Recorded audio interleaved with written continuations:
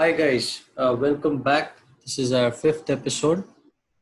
In this episode, we're going to see on how the next process would get kick-started after the analysis has been done. In the last video, we showed you how the entire analysis is being done and how it is going ahead and completed. Now it's just me and Nisarg who are the collaborators, so I will have to go ahead and click on analysis and mention that it's being completed, okay, because I'm the owner. Now once this is being done, okay, I'm going to save this. So the analysis have been completed. Once that is done, okay, we need to now look at building a solution design document.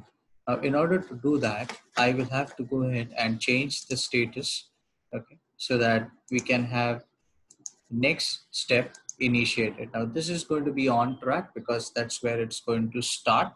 All right. But if you want to look at other statuses like cancel, on hold, at risk, and delay, this should be used as per the circumstances that you are currently facing in your organization.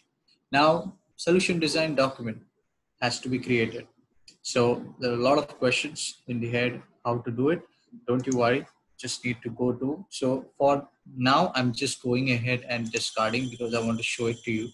Okay, you need to go into documentation, and in documentation, you would get the template to go ahead and build your own solution design document. This is how the document would look like. Okay. It's all readily available. It's just that you need to fill in the details as per your process requirement. Okay, quite a detailed document. Have a look at this. So let's quickly move on. All right, and we're back into this one, and we're putting solution design on track and saving it. So I would like to now take this ahead with Nisarg, wherein we will have Nisarg build in the solution design document. It's going to take a day to build it. So Nisarg would be available with us in the next video where he would go ahead and showcase the solution designing. Till then, cheers and take care.